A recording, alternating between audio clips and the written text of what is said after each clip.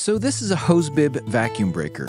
They're being required in many areas. What a vacuum breaker does is it prevents any contaminated water, say in a hose, being siphoned back into the house's water supply system.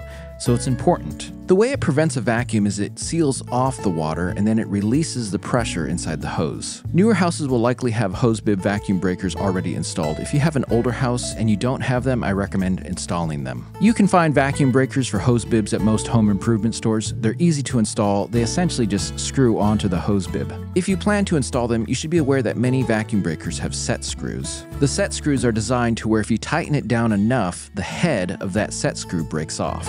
This prevents it from being removed. The problem with breaking that head off is that this vacuum breaker has a rubber washer, it has a rubber seal, it has a spring, it has plastic parts. If any of these parts break, you'll need to replace the vacuum breaker. Getting that old one off with the broken set screw can be challenging.